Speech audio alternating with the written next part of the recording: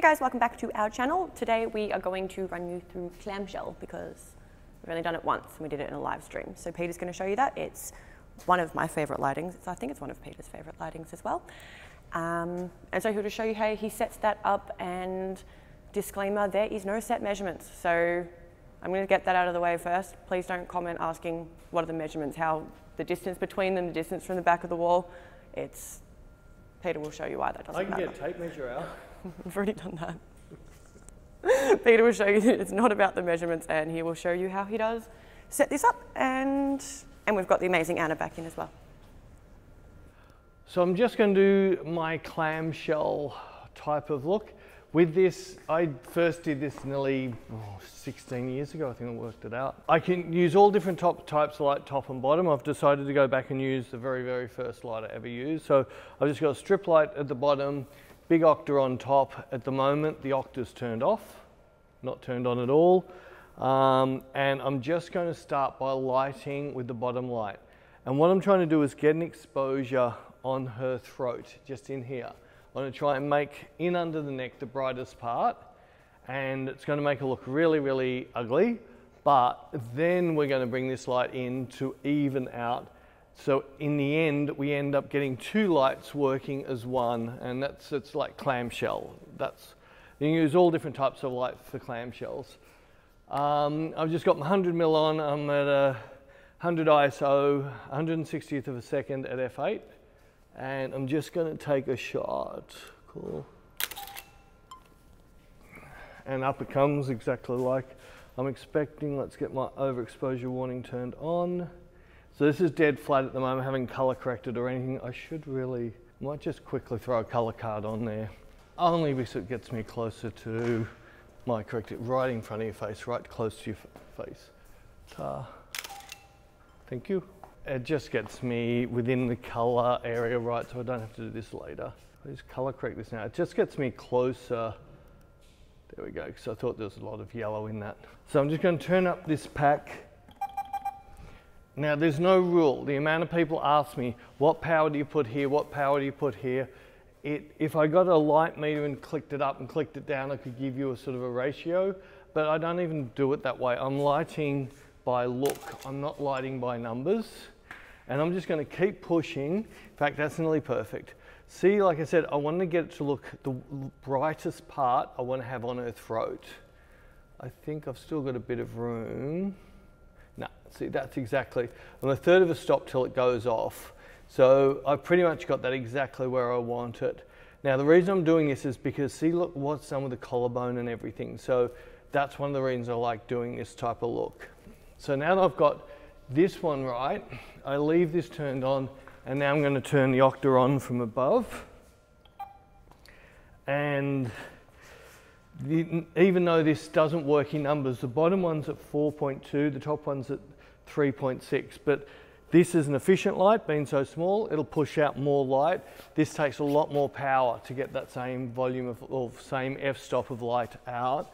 And I'm just going to slowly fill in. So you can already see the difference from the first. See how it's already starting to fill?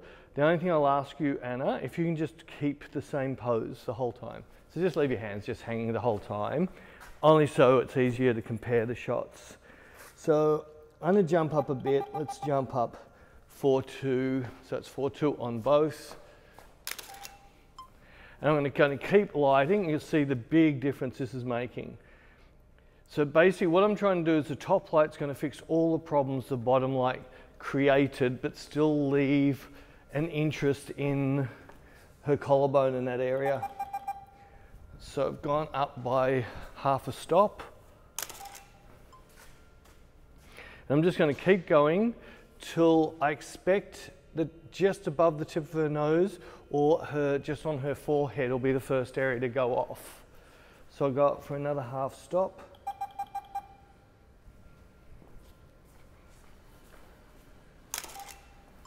Cool. In fact, I can do it up here.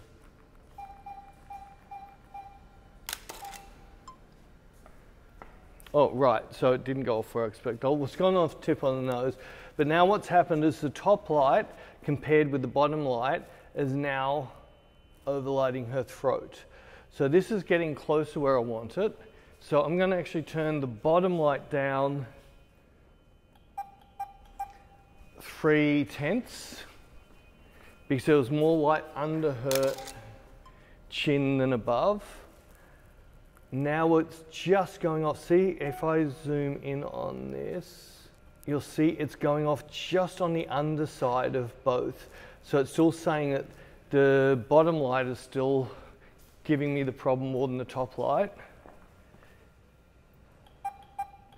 So take off another third of a stop.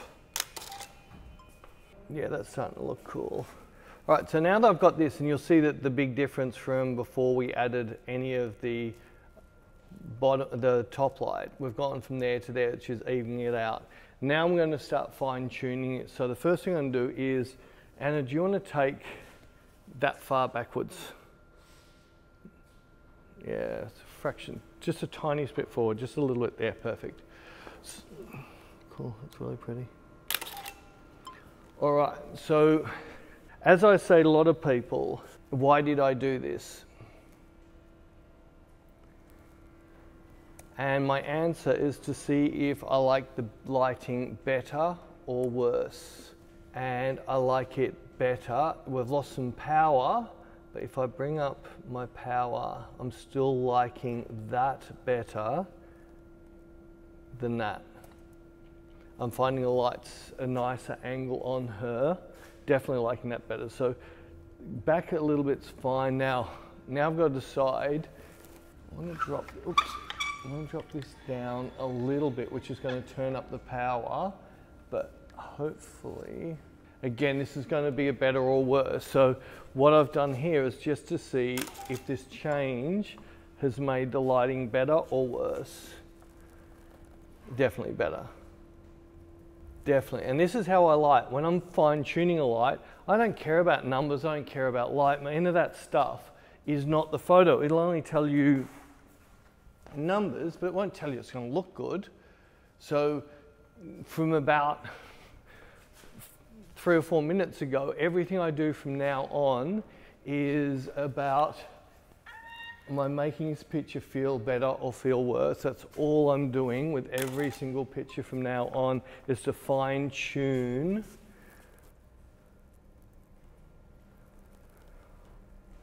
Thinking I'm liking the first one better. That's novel. So the difference is I just move this light a little bit to center it a bit better. I think it's nicer off center.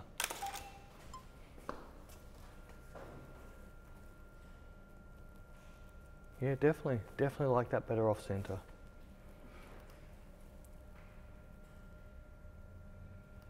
I'm pretty happy with the picture. I don't want to go to a black hole behind her though.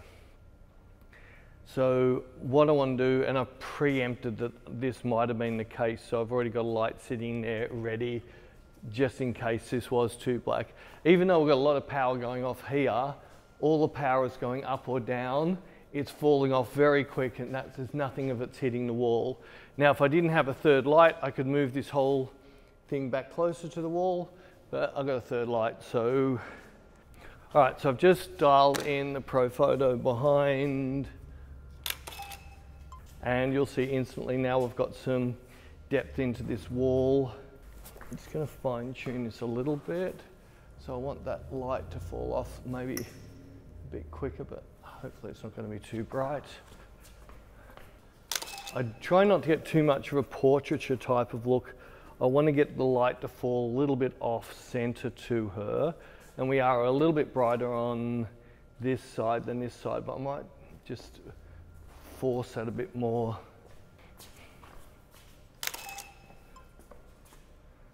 Yeah, that's nice. Yeah, I'm liking how this is now not directly behind. I think I could even push it further. Let's drop it a touch more. Yeah, I'm wanting the power of the light sitting down more on her shoulder. I think that's all right. Got a bit of room to drop it. It's getting close. Yes, I can spend a lot of time just on the backlight, but for only taking one hero shot, it's sort of like, no, I think I like that. All right, so Anna's in the right spot, everything else is right. So now that I've got my lighting that I'm happy with, I'm now going to crop my camera slightly better, and so I'm just going to crop this a little bit tighter. Cool, that's really pretty. Get my exposure, nice, pretty. All right, so straight out of camera, this is nice. So first thing, if I go for, say, color shot, what I'd most likely do to this, if I throw some contrast into this picture, it's going to make her skin go orangier, especially up around there, so in the shadow areas. But it's putting this beautiful punch into that shot, and by me coming into my color area, I can just desat the whole picture. So we're up 22, let's desat by 22. And we'll get this nice sort of, this really nice sort of porcelain type of look. Now if I jump in here and give this, all I've done is lock down my highlights and my shadows, and I'm going to give the middle a pre, no, it's going to be better, just a little bit of a pre-punch. It's a bit nice. Anna's making noises, so she must like it. I actually want to crop this tighter. So now that I've done this, I'm just going to play cool. Now I've got that. I'm going to definitely go in tighter. So I don't think I need all of that torso. This might have been why I had the longer lens on before. It's really pretty, beautiful. That's very pretty, Anna. You love it? All right, what can I do to make it better? Yeah, I'm just, you know me, if you can make it better, make it better. All right, what I'll do, we'll get a few shots of this. So really it's about, and the only thing is, I'm feeling, yeah, I'm a little bit low on your eyes. So I want to be a little bit more eye to eye with you. I want that, more that beautiful strength. That's really cool, that's really cool. That's really pretty. Just breathe out. Nice. So one of the little tricks, if I want to get this really relaxed look, yeah, that's really nice. Sometimes just to breathe out and shoot them at the end of the breath just has a more relaxed in the face. And see how she's a little bit tight in the jaw here, and that breathe out, see how it just relaxes down? Those eyes are really, really pretty. So again, they're just, and then when you get to the bottom, just let that feeling, cool, stunning, stunning. That's beautiful, that's really beautiful. So when I'm doing this, it's nearly like micro. So where I normally want models to go crazy, I want them now to go crazy inside their head, but not move much outside. So do all their posing with their thoughts in their head. It's really pretty. I'll do 3 or 4 more shots of this. So now, and then I want to do a couple of black and whites. Cool, that's really pretty. Stunning, stunning. Beautiful. A little bit stronger. Lengthen your body. Tall. That's it. And that's it. Cool. Drop your chin and laser eyes. Cool. Beautiful. Beautiful. Now soften it back down. That's really pretty. That's really pretty. Cool. All right. So I'm certain I got a nice color shot in this. Yeah, it's really pretty. I'm just going to now do a black and white version. And I know it's strange, weird, I can just change this to black and white, but quite often when I'm shooting for black and white, I'm after a certain look. And once I can see the screen showing you the black and white, I can then fine tune the look to what the screen's showing me. Let's go the opposite to that. I might completely stuff this up, but let's get that nice down. I'll take that off her, get a glow in my clarity, that's nice. And I want to get all that detail back in that hair. Oops. Yeah, cool. So I'm after a little bit more of a nasty, like a little bit darker, mysterious type of feel with this. So I'm just going to push everything to break and put a little bit there. Cool. So a lot of what I'm doing is really one of the things, this is my look that I'm getting with my blad, the way I work it. All right, so I'm gonna do another little change. I am gonna go for a longer lens with this because I wanna chop in tighter. That's cool. I've changed to 150mm, which is gonna be equivalent to maybe a 135 on. Just going to see what happens if I take the top of her head off. Cool. So I want to have a more intense feel, and I find by definitely like getting tighter, I'm just deciding, do I want top of head or not? Cool, I'm just going to do one with and one without. Cool. Cool. That was cropped off there. Yeah, maybe too intense. Right, let's see what I get there. Cool, pretty. That's really pretty.